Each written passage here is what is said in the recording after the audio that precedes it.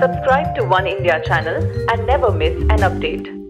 Having won the toss in the first of 3 ODI series, England invited India to bat first.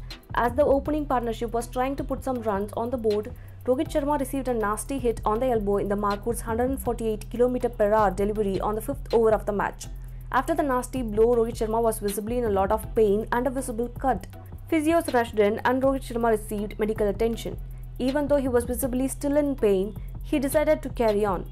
He was dismissed by Ben Stokes after scoring 28 runs off 42 balls. Sam Billings picked up an injury in the boundary ropes after 30th over. Liam Livingstone replaced him on the field as Billings was receiving medical attention. The England squad later informed that he has sprained his collarbone joint and he is currently receiving treatment. Then it was Eoin Morgan, the captain of the England team, that got injured while trying to stop a ball that was hit by Hardik Pandya.